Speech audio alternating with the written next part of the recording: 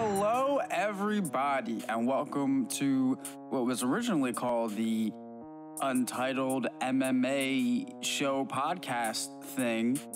And by the way, this is the first episode, so no one even knows that. That was in a test footage video recording. Anyways, now it's called the Untitled Fight Cast. So we kind of have a name now. But anyways, I'm not 100% sure what this show is going to be about consistently, aside from, just MMA in general. But today, for the first episode, I actually have something pretty serious, in my opinion, to talk about. So last weekend at UFC 245, Usman versus Covington, there was a lot of awesome stuff that went on. 3 title fights on the line, one of which was an upset. The other one, just Amanda Nunes doing her thing for 5 rounds. It was awesome. Tonight I prove it, guys. I'm ready for 5 rounds. Let's go. Let's do this again. It was an awesome night of fights. Even if you weren't just there for the title fight, after watching everything that came before it, you were hyped for this title fight. The storyline behind it, both guys didn't like each other at all. And to be totally honest and preface the rest of this, sort of analysis type of video, because I want to be objective and I want to get this out of the way, I totally wanted Colby to lose, 100%. He's all on the Make America Great Again, brings around Trump Jr.'s book and stuff. It's ridiculous. I want people to hate me. That's a business model. No one cares about you. You're boring, man. People would rather watch flies pluck than watch you fight. But that being said, Colby has made this amazing character that literally saved him from being cut from the roster. But that's a whole nother story for another day. These guys don't like each other, and I didn't like Colby.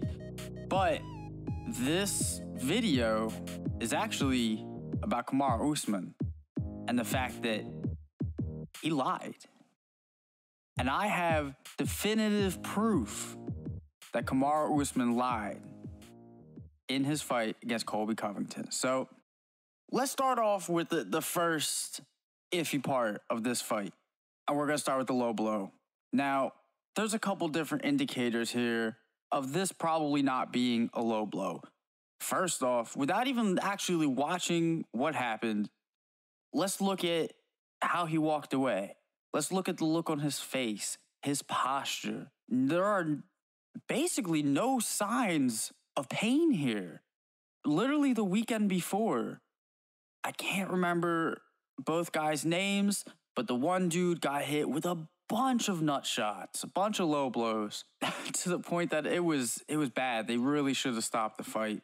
But Kamaru, now first off, some people might say, well, he didn't react right away. And it definitely, when you get hit in the cup, the balls, whatever, you don't always react right away. It takes a second or two for your body to react for whatever reason. So that's not a legit claim to why this might not be a nut shot. And some people are tougher than others, but look at this face. Look at this. He's just upright, casually walking away. And now if we actually go back, and if you look at this picture right here, you can clearly see he got hit on the belt line. Now, I'm not a physicist. I'm not a sports doctor. I don't know all the science behind everything. As much as I love science, maybe it grazed the top of the cup. Maybe he got kicked so hard that it somehow reverberated the cup or reverberated his giblets, and, he felt it. And maybe it wasn't that bad, but he felt, all right, it was a low blow, I'm going to walk away. Now, in the UFC and in MMA in general, as a ref, either you see it or you don't. You're not supposed to call a timeout because someone says they got poked in the eye or says they got hit in the nuts.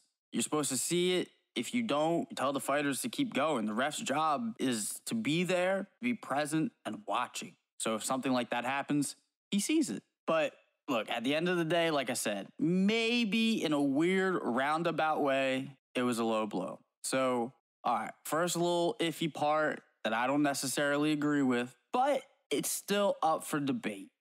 But now this is where, if you want to call it a conspiracy theory or not, Because, spoiler alert, Kamaru Usman ends up winning this fight. And especially when it comes to the second part, this could have totally changed the tide of the battle. So let me show you undeniable, unequivocal proof that if Usman didn't lie about the low blow, he definitely lied about the eye poke. And this is actually even crazier because if we go to the eye poke right here, look at this. Now, from both angles, it's a little bit hard to tell where exactly on the eye this is. You know, did the finger go in the eye? Did it just kind of graze the outside, you know, the orbital? But it's undeniable that the finger is it's in the very close general vicinity. Okay, so you can't argue this. We literally have video image proof.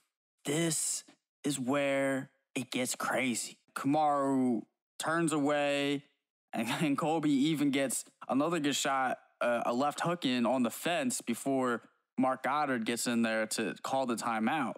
As Kamaru's turning away, he holds his left eye for like a second. But again, we can clearly see in the video, the eye poke, close eye poke, whatever you want to call it, is in the left eye. Now, Mark calls a timeout and brings in the doctor. Because of course you're going to bring in the doctor for a potential eye poke. Colby calls bullshit because this is now the second timeout in the fight. I get it. Momentum is a real thing. Momentum is important. But look at this. This is it, guys. This is the nail in the coffin. When the doctor's checking out his eye, he's not looking at the left eye at all. He's looking at the right eye. Kamaru even says in his post-fight interview that he was saying, you know, I want the fight to keep going, just wipe it out. And you can kind of see him saying that here. But this conversation is about the right eye. Now, I know UFC events are crazy.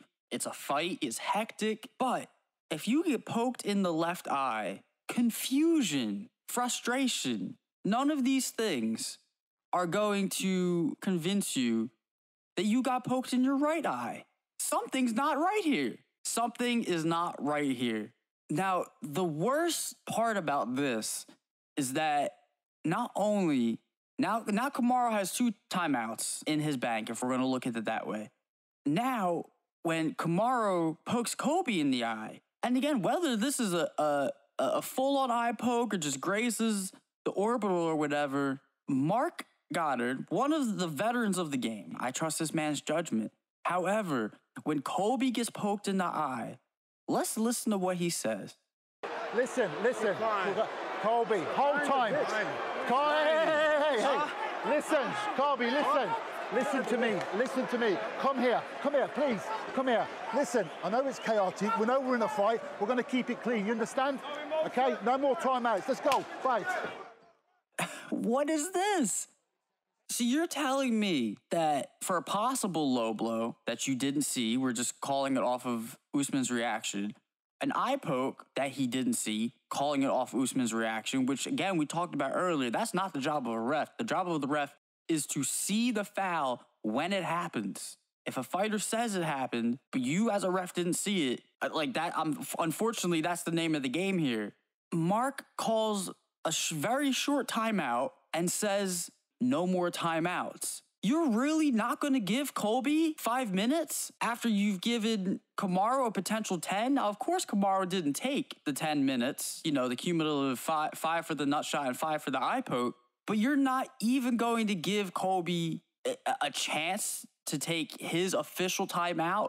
This is like half a timeout to say that there's not going to be any more timeouts after this. And this is why I'm a big advocate for, hello, craziest thing in the world, instant replay. Guys, I kind of get, like, in soccer, they don't do instant replay because it ruins the flow of the game. But if we've already called a timeout, we've already killed the momentum, we've already destroyed any flow to the match that there was in that moment, why can we not enact a instant replay at this point? Because the refs, unfortunately, are human beings. Again, Mark Goddard is a veteran ref of the sport, and I'm not sure what happened this night, but he made a couple of mistakes, and this isn't even talking about what might be considered an early stoppage. People are saying it's an early stoppage because a lot of the punches on the ground were hitting his gloves or just missing, and I do agree with that. And Chael Sonnen even said that he's never seen a fight stopped in that position. Now, Colby had gotten knocked down once before that, but he popped right back up, and then he got, dropped the second time. And I think there is an argument on both sides of the equation for the stoppage. But I think the worst part about the stoppage is that Colby got fucked over 3 times before the stoppage that may or may not have been early. But if the rest of the fight had been fair, I don't think that stoppage would have been as contentious. And to be honest, from what have watched of the UFC, and I've watched quite a bit, but I believe that if someone like Keith Peterson was in there, I don't think those 2 timeouts would have been called for Usman. And I think if someone like Herb Dean was in there, the stoppage wouldn't have came so quickly. Kamaru seems like a good guy. And, he talks about he's fighting for the world.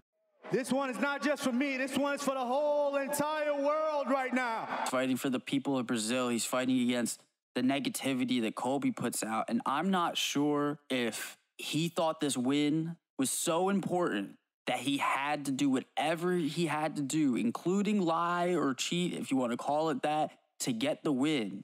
But I went back and watched all of Kamaru's UFC fights, and there's only one time that he's ever done something similar where he calls a low blow, and it was definitely a kick to the thigh. It was not a low blow, and that was actually with Keith Peterson in there. So, but I mean, for the most part, it always seems like Kamaru just does his work. He just puts on the pressure. He works hard, and he's an amazing fighter. But I was really disappointed when I went back and watched this fight the second time, because I'll be totally honest, as I was watching it that night and just wanting Colby to lose, and I had been drinking, I didn't notice these things. And I think a lot of people probably didn't notice these things in the moment. But I went back and watched the fight, and it made me sad, because if Colby's gonna lose, I want him to lose in a fair fight. So, to be honest, I really can't stand behind Kamaru Usman at this point.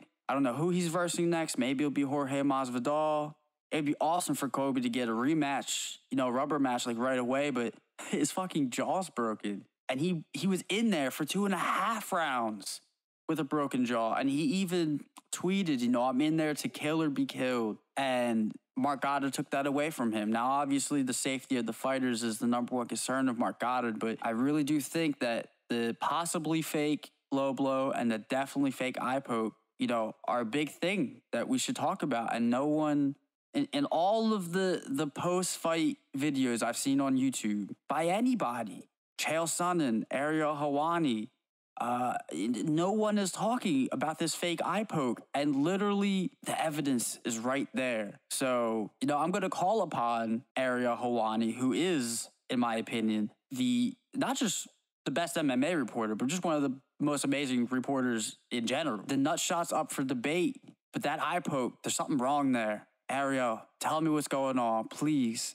bring this to the attention of the people, because no one's probably gonna find my video. So please, Ariel, please talk about this. I put a decent amount of work into this video.